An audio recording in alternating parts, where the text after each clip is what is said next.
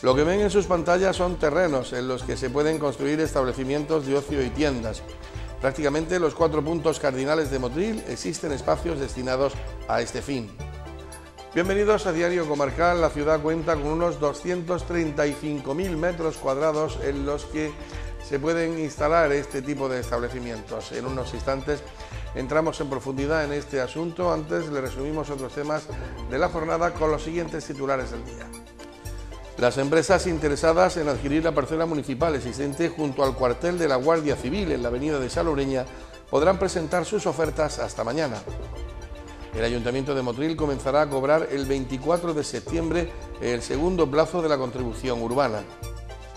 La regularización de las edificaciones en suelo rústico pretende dar seguridad jurídica y tranquilidad a los propietarios, al tiempo que realizar una mejora ambiental del medio. Calahonda revivirá la era Flower Power con un mercadillo de los años 70 desde este jueves y hasta el próximo domingo.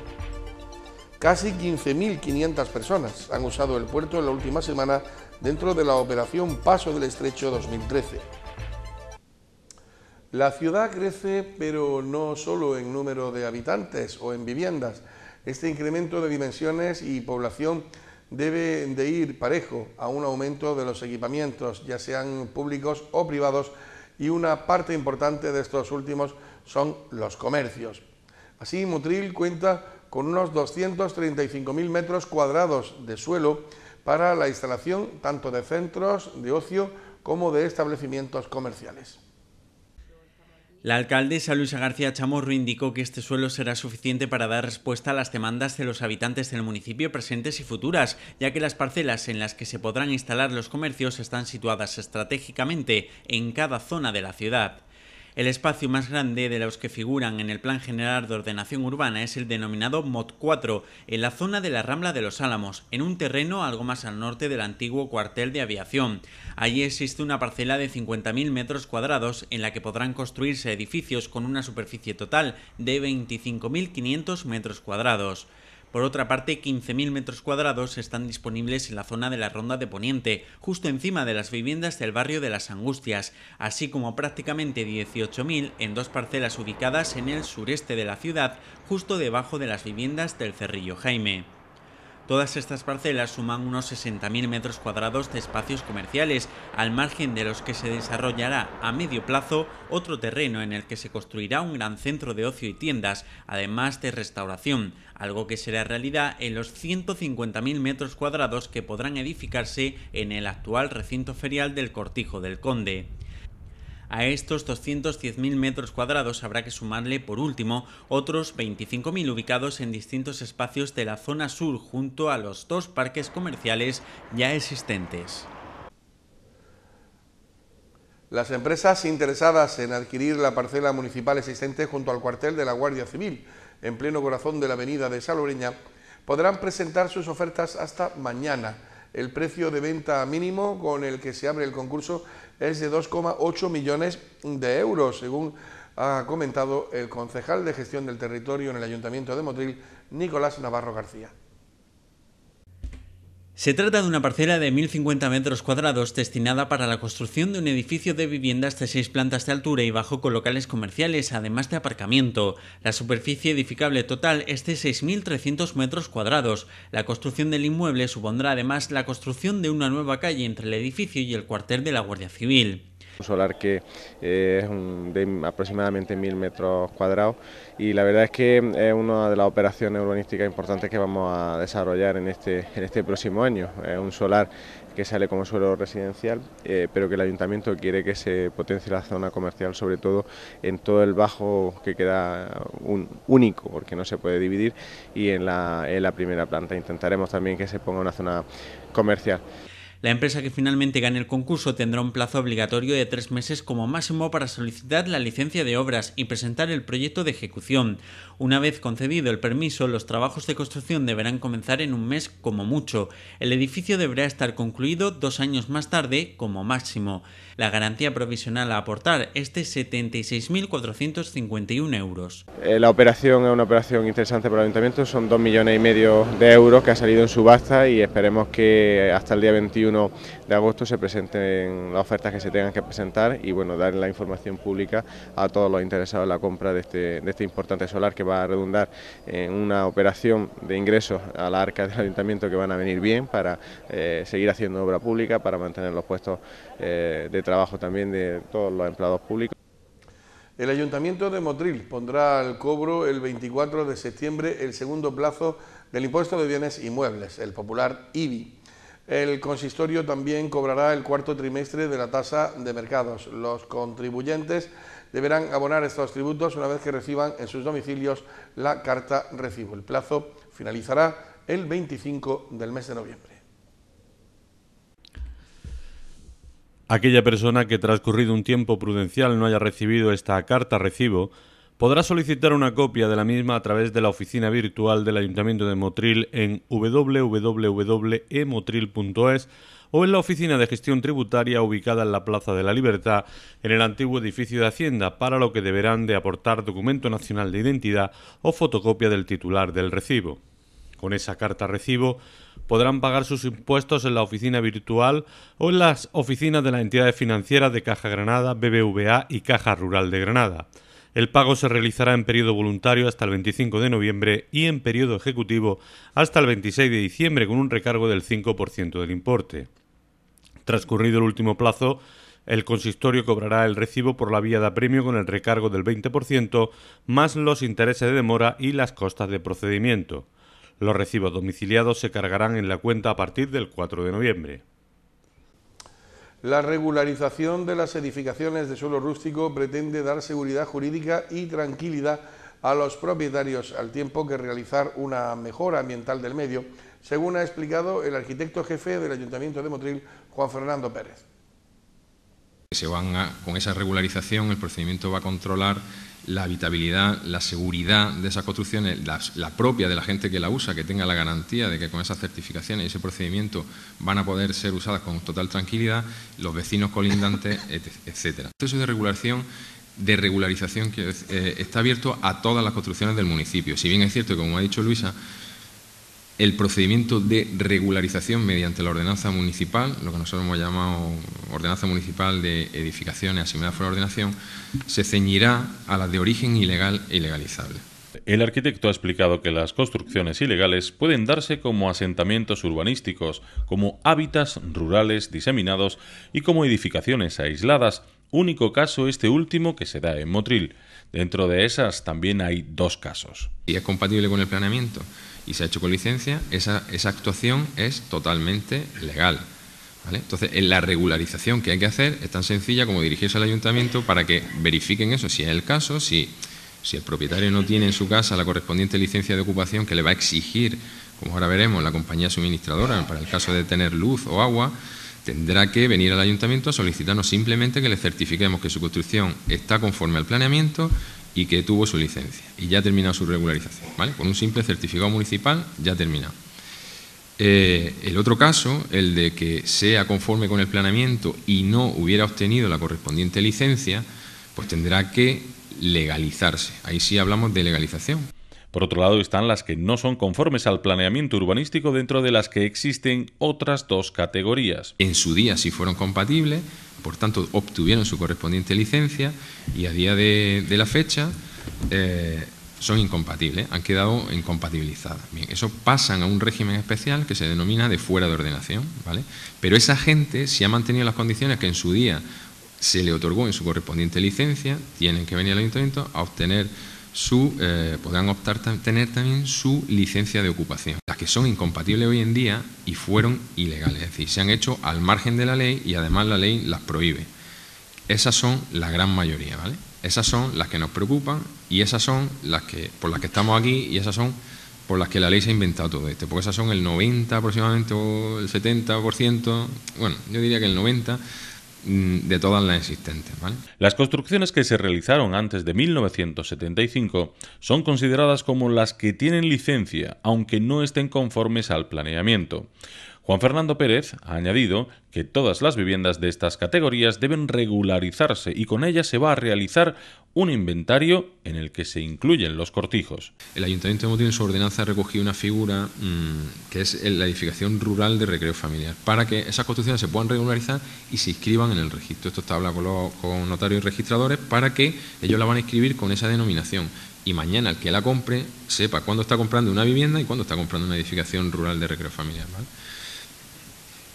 Los beneficios del reconocimiento, bueno, yo creo que de todo lo que yo estoy contando ya más o menos se desprende. El primero es la tranquilidad, porque el que tenga una construcción regularizada, pues ya sabe que la va a usar con toda la tranquilidad, porque va a tener sus papeles en regla, va a tener su resolución por el ayuntamiento y va a poder ir, se va a dirigir a las compañías suministradoras a ver si le dan suministro. Le va a dar garantía al ciudadano, la tranquilidad, su garantía jurídica que le va a permitir acceder al registro. Y aquí el hecho de estar inscrita no quiere decir que la construcción sea legal, ni que esté regularizada, ni que esté en catastro. O sea, esas son cosas que tienen que estar, pero no por ello están regularizadas. Permitirá también la ejecución de obras. Hasta la fecha sabéis que todo el propietario de una construcción ilegal no ha podido hacer obras. No permitía la ley. Ahora, una vez regularizadas, sí se van a poder acometer obras, pequeñas obras de reforma, de acondicionamiento. La asesora jurídica en urbanismo, Encarnación Gándara, ha explicado los antecedentes de esta normativa. Se corresponden, por una parte, con la ley estatal y con la ley de ordenación urbanística de Andalucía en el ámbito de la comunidad autónoma. Esas son las dos leyes marco de las que devienen y que no es de forma caprichosa, por lo que aparece de pronto una normativa municipal que va a regular las edificaciones existentes en el suelo no urbanizable.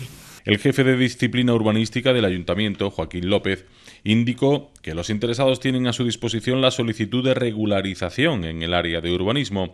En ella se recoge toda la documentación a presentar, entre ellas la acreditación de la prescripción de la edificación, el informe de seguridad, salubridad y habitabilidad, el alta en el catastro y en la recogida de basura. Hay dos formas de presentación de documentación, que es en soporte papel y otra en soporte digital, en CD. Ese soporte digital, por cuestiones de archivo de la disposición que tenemos en los archivos, tiene que hacerse como máximo con 20 megas. Para finalizar, López ha explicado el proceso que se sigue una vez presentada la documentación. Una vez presentada toda esta documentación, pues los servicios técnicos verán si está completa y girarán visita de inspección a la finca a efectos de comprobar si la documentación presentada es reflejo de lo que hay en la parcela. Simplemente eso. No hay ninguna cosa más. Y se dictará, será el informe pertinente, pasará al servicio jurídico, se emitirá el pertinente y se hará la resolución que proceda. Calahonda revivirá el próximo jueves el mundo hippie a través de un mercado que recoge la cultura de los años 70. La presidenta de la ELA, Concepción Abarca, ha anunciado que estará abierto hasta el día 25, hasta el domingo, y motrileños y visitantes podrán disfrutar del ya tradicional mercadillo temático que se instala cada verano en el paseo marítimo de Calahonda, pero este año recordando la cultura hippie de los 70. La responsable del Llano ha explicado que medio centenar de puestos de artesanía y comida harán pasar una jornada diferente a quienes se animen a revivir la era Flower Power, con stand tan originales como el de miel, que incluye un panal de abejas para los visitantes conozcan de cerca cómo se elabora este almíbar, o el taller de Pax World, entre otros. La animación estará garantizada con el gran espectáculo de fuego que se celebrará el viernes a las 10:30, los talleres de malabares, monociclo, globoflexia, que estarán presentes todos los días.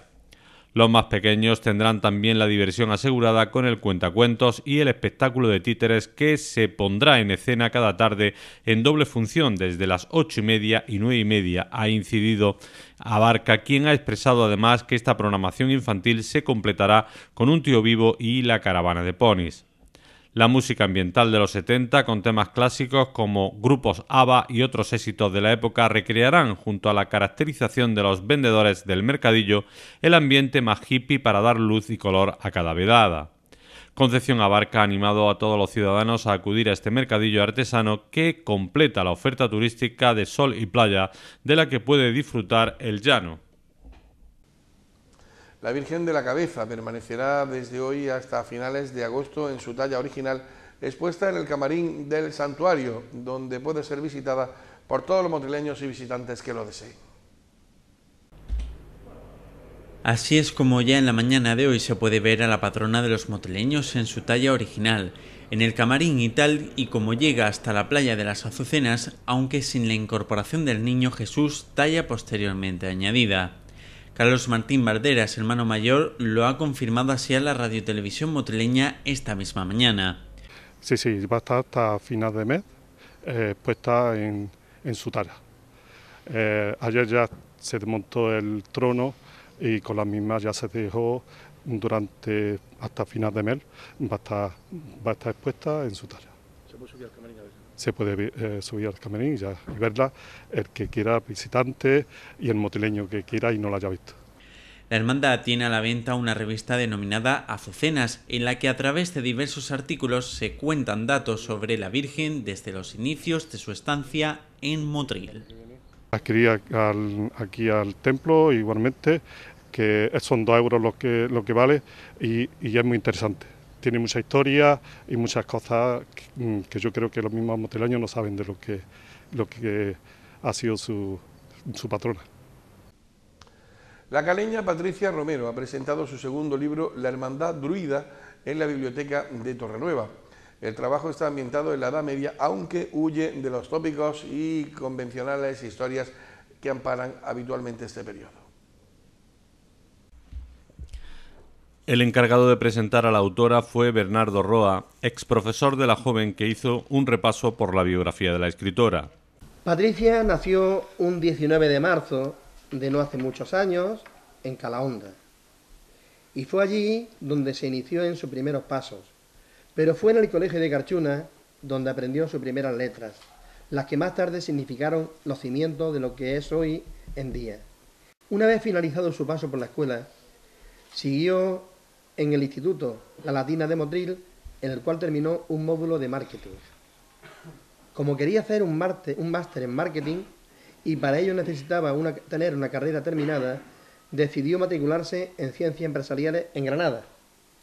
Pero esta tarea no llegó a feliz término porque en medio conoció el mundo del diseño y tanto le fascinó que dejó las Ciencias Empresariales y se matriculó en la Escuela de Arte Granada, en donde cursó diseño gráfico y producción multimedia. La autora narró por qué escogió la Edad Media como escenario de su historia. La idea principal fue que pensé que quería un libro ambientado en la Edad Media. ¿Por qué? Porque me llamaba la atención. Pues es una época oscura y las personas, la mayoría de ellas, no tenían derecho a disponer de su propio destino, de sus propias vidas, porque casi siempre se estaban impuestas. Pensé que un buen fondo serían los caminos que recorremos todos y que nos hacen llegar a ser quienes somos y a descubrirnos como personas. Por ese motivo, mi personaje principal es un chico, se llama Luca, fue abandonado en las puertas de una abadía con 3 semanas y se tuvo que consagrar como religioso al no conocer nada más, pues no salía de allí. La historia es un viaje que Lucas emprende a través del que se conoce mejor a sí mismo. Llega un momento en el que él mismo se niega a seguir el camino que se le ha marcado. Pues yo pienso que todos tenemos un camino marcado y este se niega a seguirlo. Otro punto importante que pensé al escribirlo fue que yo quería una historia que enganchara, desde el principio hasta el final, que en cada capítulo al finalizar dijese, tengo que leer el siguiente porque me gusta. Y quería que fuese de intriga, de misterio. Entonces el libro empieza advirtiendo al lector que lo que va a leer no es un cuento típico de la Edad Media, donde hay lucha y batalla, no, sino que relata un punto diferente dentro de ese mundo. El libro empieza en una noche tenebrosa en una abadía. En ella ocurren un par de asesinatos y algo extraño está pasando allí y nadie sabe qué es. Han robado algo y nadie sabe qué es. Al igual que en su primer trabajo, en la Hermandad Druida, vuelve a presentar la dicotomía entre el bien y el mal. En este libro me he centrado, al igual que el anterior, en la continua lucha que hay entre el bien y el mal. En el anterior es fácil de reconocer, el ángel del destino, ángeles contra demonios. Pero en este libro he querido mostrar que los malos no son tan fáciles de ver como en los cuentos de príncipes y princesas, de brujas, que se muestran nada más que a la segunda página. No. En la vida real, los malos se confunden con lo bueno y lo bueno se confunde con lo malo. Y es muy difícil decir quién es bueno y quién es malo. Pues aquí intento desde un principio, los personajes dan muchas vueltas.